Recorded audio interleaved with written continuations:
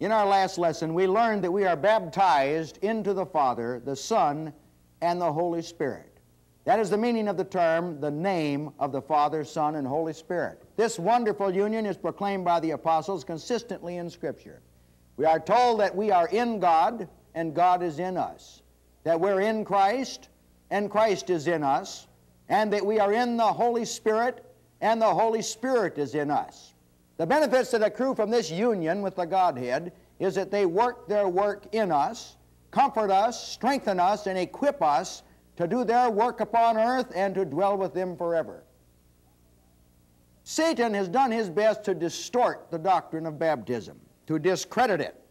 The reason is because baptism is one of the most significant doctrines in Scripture, chiefly because it's associated with practical benefits that are yours in Christ Jesus. By distorting the doctrine and associating it with false concepts, Satan has actually robbed the people of God of the benefits that are theirs, rightly theirs, in Christ Jesus.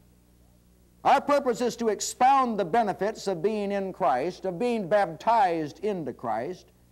If you receive them, it will gender confidence and assurance in your heart. You'll be able to live acceptably in this world, please God, and be acceptable in heaven, recognized as one of His children, one of His working children that are participating in His kingdom enterprises.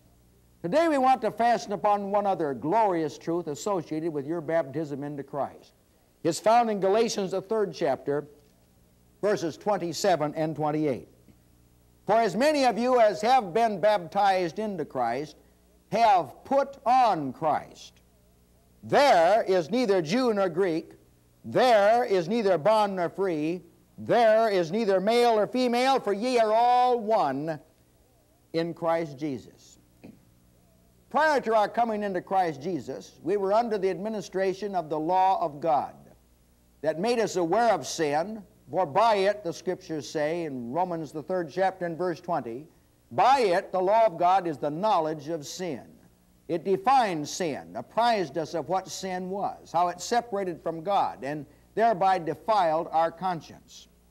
From the viewpoint of this 3rd chapter of Galatians, the apostle tells us that the law was a schoolmaster to bring us to Christ. Verse 24 of that chapter says, wherefore the law was our schoolmaster to bring us to Christ, that we might be justified by faith. The purpose of the law of God, which preceded the gospel, was to ready men for the Savior. It was never intended to be a system of salvation. In fact, the Word of God tells us that the law is not of faith. Galatians 3 and verse 12. The law does not gender faith.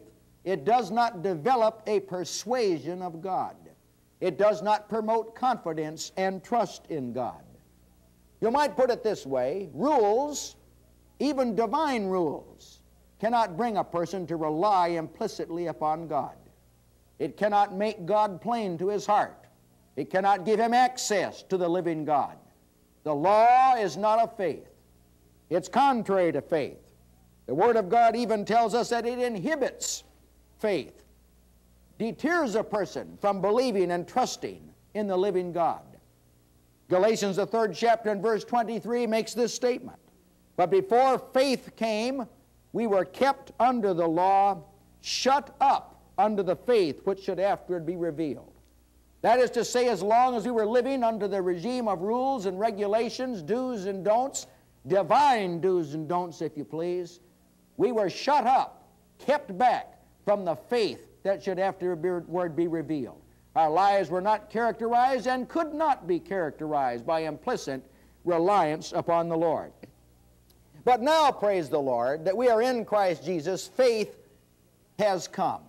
And the Word of God announces in Galatians 3:24 that now that faith is come, now that we believe in the Lord Jesus Christ, now that we are apprised of His goodness toward us and have obeyed the gospel, we are no longer under the schoolmaster. That is to say, we are not being brought to Christ.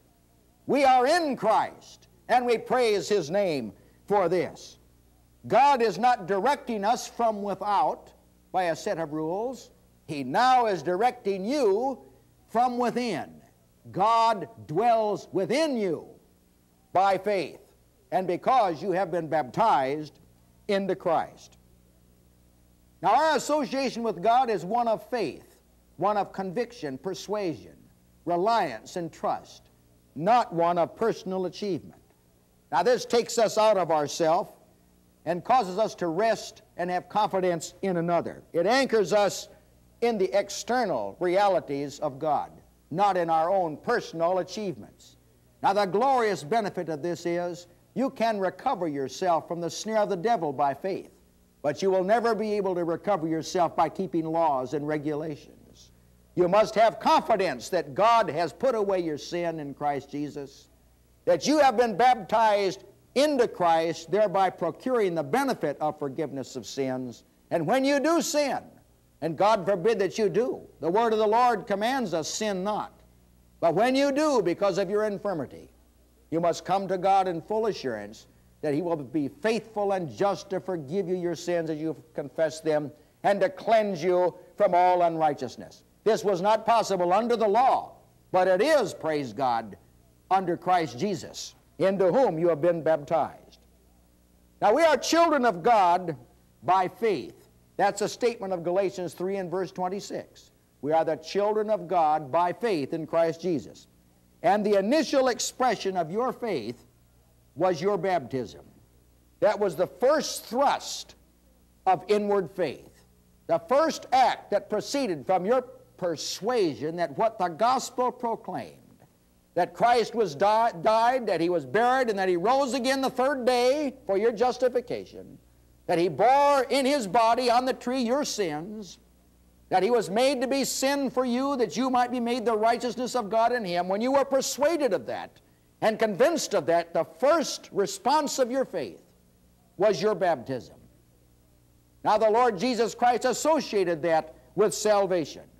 He that believeth and is baptized shall be saved. Children of God by faith. Faith expressed itself initially or at the first by your baptism. You were baptized into Christ, where all the benefits and all the blessings are. You obeyed from the heart the form of the doctrine, and thereby procured the benefit of remission of sins, the gift of the Holy Spirit, fellowship with God, all because you came into Christ, where the benefits are. Your response to the gospel was recognized by God. Oh, that I had the tongue of a silver-tongued orator, and the ability to persuade you that have been baptized into Christ, that if you played no games with God when you were baptized, God played no games with you. If you were serious with Him when you were baptized into Christ, He was serious with you. He took away your sin, brought you into fellowship with God and Christ and the Holy Spirit, and made available to you the treasures of wisdom and knowledge and all the spiritual blessings that are hid with Christ Jesus in the heavenly places. God is serious when He says you're His son in Christ Jesus. Now, there are significant associations made with your baptism into Christ, and you ought not to doubt it. We want to persuade you to believe God. I remember that time when the Apostle Paul was on a ship tossed in the ocean, and the sailors were afraid, and the apostle said, "Sirs, be of good cheer, for I believe God." Now, I admonish you to be of good cheer and to believe God in these things that we're going to proclaim to you. This is the truth. It's not far off from you. It's accessible to you. If you've been baptized into Christ, and I trust you have, if you have not, then arise and be baptized and wash away your sins, calling upon the name of the Lord.